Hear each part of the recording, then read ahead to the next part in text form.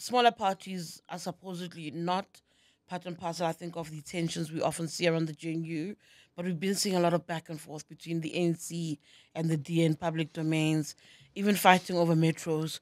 What is your sense as a GNU partner of that kind of conflict and what that does to the coalition agreement? I think my sense is that we must respect each other in the GNU.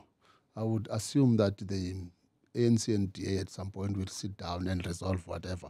I'm also worried with the utterances of Helen Zille every day.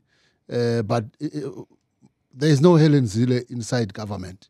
So I don't see these things that I see outside. I don't see them within government or in cabinet. I see everybody working well together. So I don't see it, and I don't see any problem going forward.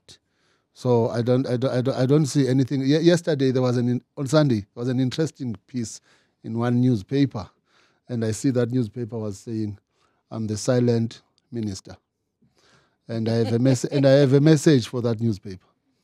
I'm not going to dance like if they want me to go out there and be dancing. Secondly, by nature, I'm not a dramatic person. I've never been dramatic.